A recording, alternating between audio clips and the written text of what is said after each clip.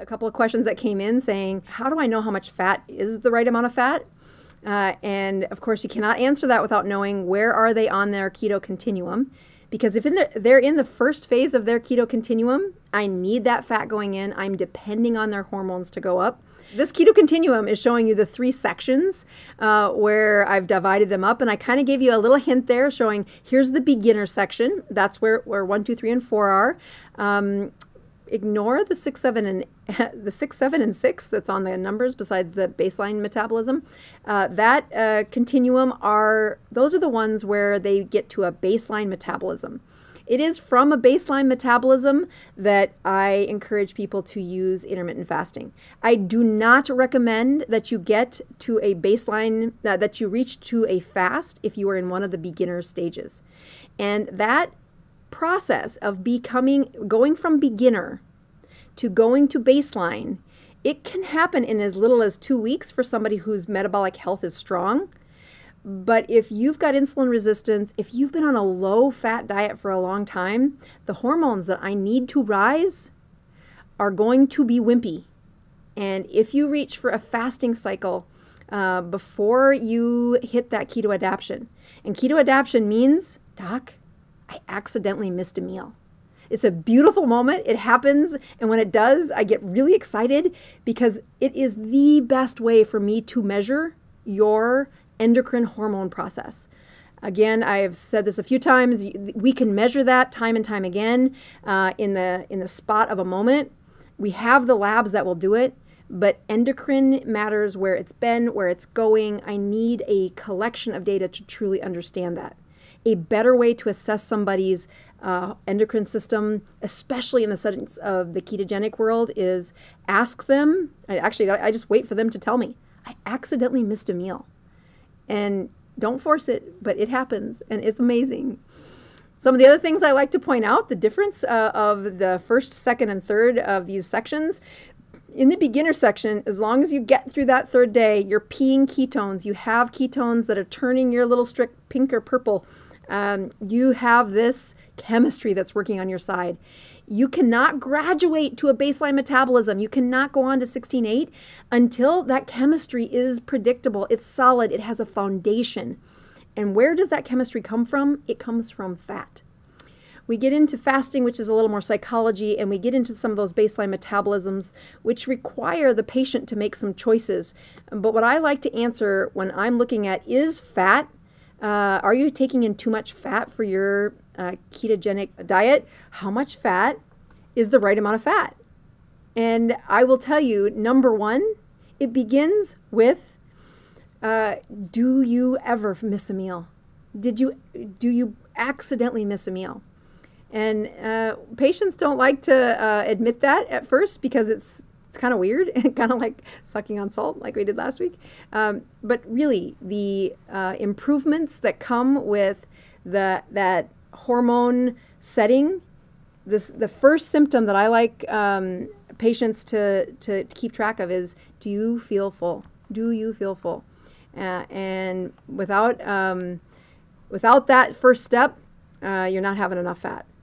When you get to looking at some of the other later steps of that keto continuum, that's where we start to say, all right, so I'll tell you a little story about my mom and I. When we were on the ketogenic diet, I was just beginning. I had read lots of papers about how quickly you can heal a brain injury. That's really what got me interested in the ketogenic diet, whether that's concussions or Parkinson's or Alzheimer's. I was so impressed by how quickly those neurons re-insulated those wires, those nerves in the brain on a ketogenic diet. In part because the inflammation was so low, but also because they have these hormones present. They're fat-based hormones, which are in charge of repairing, could have access to those repair processes. But when I've studied a lot of things in my life as a physician, but I don't need to do them. So I had tried to pee a ketone a couple times, but I didn't really need that. And then I said, okay, I'm going to do this. I'm going to go keto for at least a month. And that was, I don't know, I think it was God, because that next month was when my mom said, I don't want any chemotherapy. I want to die. This is ridiculous. I'm not taking chemo again. My brain has never worked so poorly in my whole life. And so we said, all right, I said, all right, let me show you what I would do if it was me. If I had cancer and my white blood cells weren't doing well, how would I do it? So we started on the ketogenic diet, and we had all the fat we could have. I mean, it was awesome. Everything had cream in it. Everything had sour cream on it. Cream cheese was used in every recipe that I could think of. We were awesome at eating high fat. It was great. And I knew that the key to her success was she couldn't get hungry because she's 100 miles away from anybody. And as much as I could be supportive over the phone, if she transitioned onto this new goofy way of eating and she got hungry, that was going to be the death of our experiment.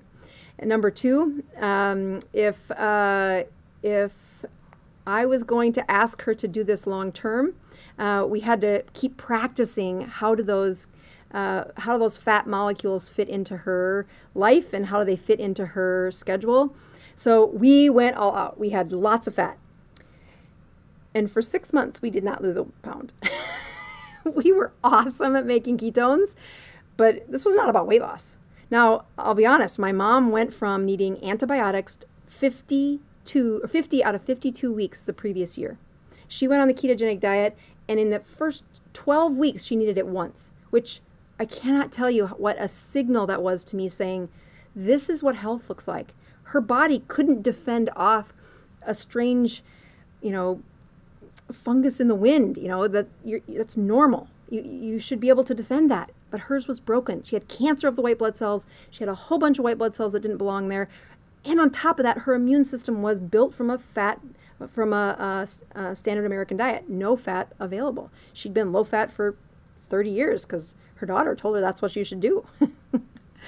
Anyway, so the next season of our fat-based journey, it was filled with no weight loss. So one of the keys, though, is we got stuck. I didn't even know there was something more. I was just so happy she was doing well. I was happy her cancer was decreasing. I was happy she was full, and she was no longer depressed. Her eyes were alive.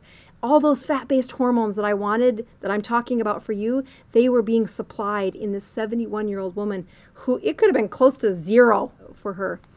I'm going to show you one more little thing on that. So looking at this keto continuum, I'm just going to drag it up here and show you that as you look at some of the more advanced levels here, and I won't go through all this tonight, but I do want to give you a hint that 16.8 becomes a place where we start decreasing the options for hours.